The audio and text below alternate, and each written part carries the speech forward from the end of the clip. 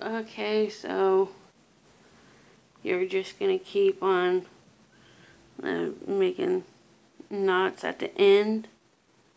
Then after you're done doing a couple knots, I'm going to do one more.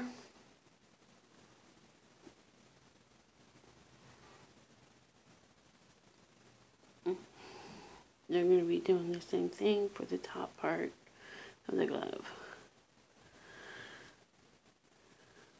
And if you guys want to see my other glove that I'm going to do to match with this one, you can check me out on Snapchat, Instagram, or on my Facebook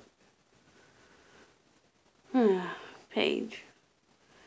So, now that I'm almost done tying these,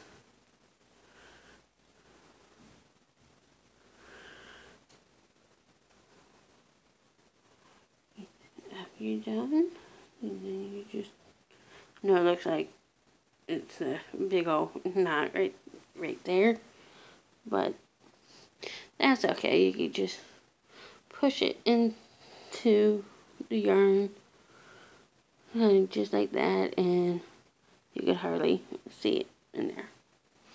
So you cut off what you've done, like maybe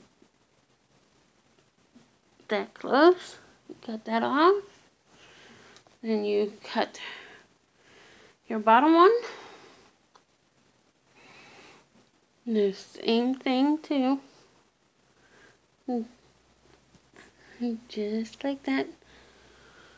And it's okay to have excess yarn like this, but it's also good because you could also use your longer pieces into a different project. So you have made your very first fingerless glove. Now you can put it on and show it off to your friends, and you can make more if they like other colors. And I hope you guys have fun looming, and I will see you guys in the next video for the gauntlet gloves. I will see you soon. Bye.